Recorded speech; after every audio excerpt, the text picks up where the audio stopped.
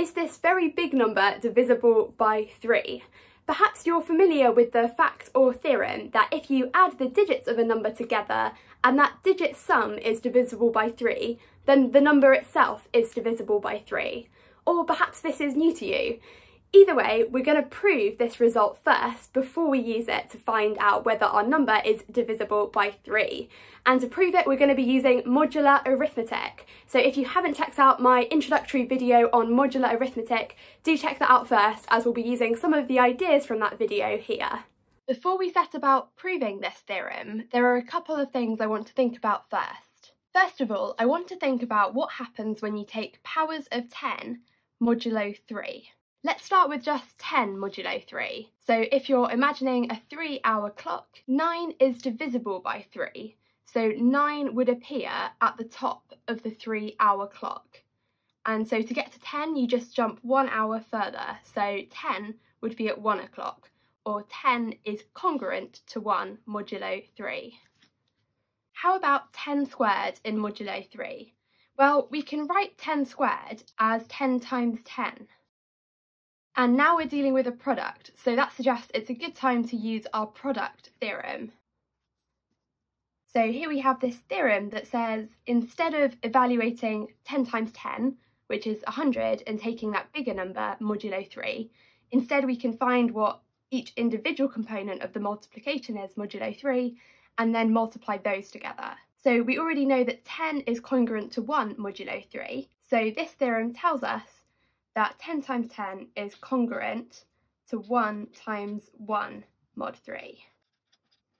1 times 1 is of course just 1, so this shows us that 10 squared is congruent to 1 modulo 3. How about 10 to the k, where k is any positive integer? So k could be 1, it could be 2, but it could also be 3, 4, 5, it could be 100. Well, again, if we think about this as writing out the product in full, so 10 to the k is the same as saying 10 times 10 times 10, so on, k times.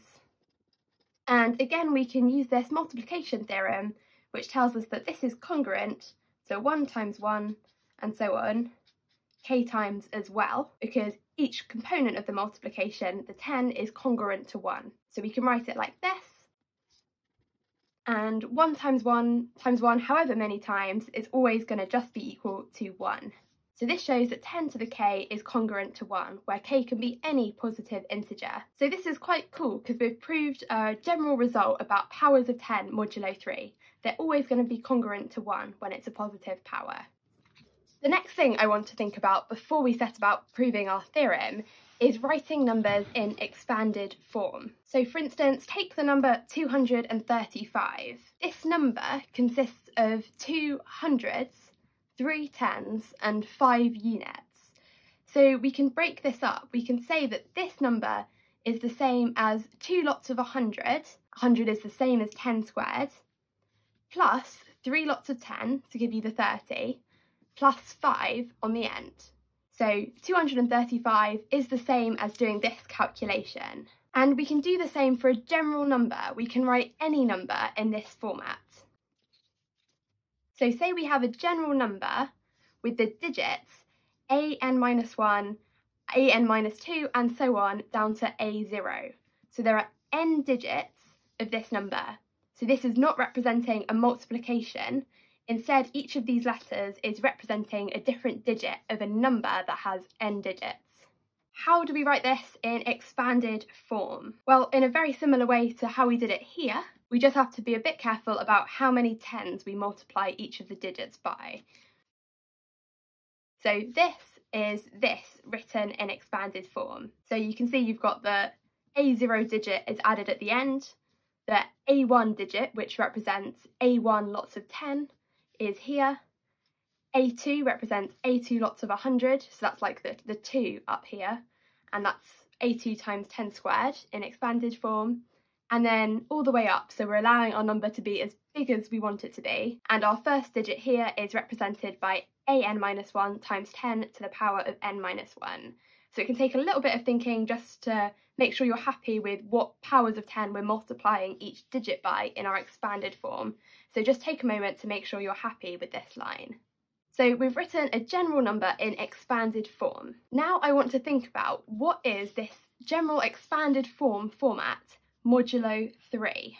Well, you can see we've got lots of powers of 10 here, and we know things about powers of 10 modulo 3. We've shown that any positive power of 10 is congruent to 1 modulo 3. So using our theorem about addition and multiplication, which allows us to perform modular arithmetic within the brackets here, we can see that this line is congruent to this modulo 3. So this is just replacing all the powers of 10 with a 1, because we showed here that that is what 10 to the power of k, where k is any positive integer, is modulo 3. And now we can simplify this because anything times a 1 is itself. So this is just the same as a to the n minus 1 plus a to the n minus 2 and so on, plus a2 plus a1 plus a0 at the end. So this is kind of cool. What we've shown is that any number, so remember this is just a number where these are the digits, so it's not a multiplication, this is just a number. Any number is congruent to the sum of its digits modulo 3. And this is going to be the key ingredient of our proof of the theorem that we're trying to show. So let's remind ourselves of the theorem we're trying to prove. So we're trying to show that if the sum of a number's digits is divisible by 3, then the number itself is divisible by 3. Let's have a go at proving this with the information that we've already shown. So to start our proof of this theorem, we're going to first assume that we have a number where the sum of the number's digits is divisible by 3. So we're going to assume that that is the case. And then we want to prove that if this is the case, the number is divisible by 3. So our first line of the proof is going to be the assumption in the theorem. So let's say we have a number and we're going to write it in the same way that we did over here. Say we've got this number where these are all the digits of the number, and we're supposing it has digit sum divisible by 3. Now, what does it mean if the digit sum is divisible by 3? Well, that means if you add up all the digits, the digit sum is divisible by 3. And if something is divisible by 3, then it's going to appear at the top of the 3-hour clock. So that means the digit sum is congruent to 0 modulo 3. But we've shown that in modulo 3, this digit sum is actually congruent to the number itself.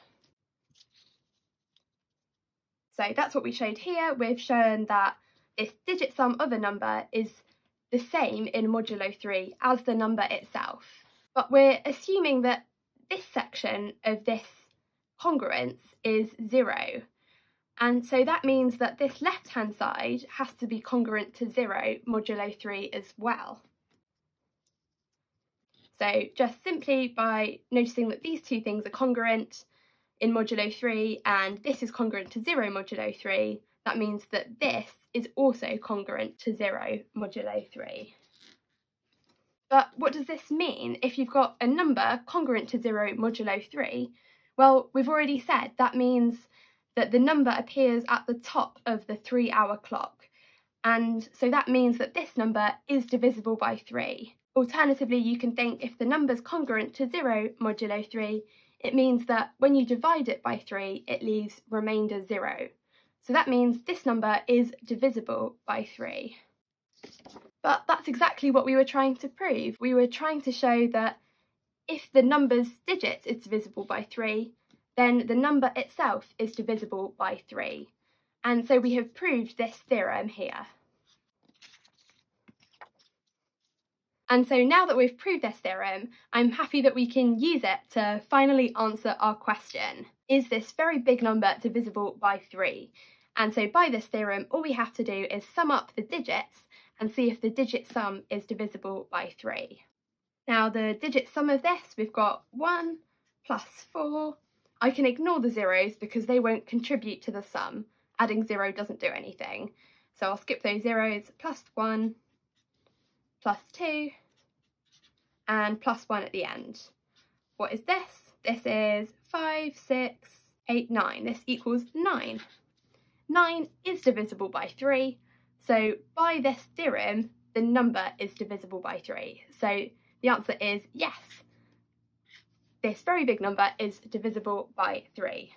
So now you know how to check if any number is divisible by 3.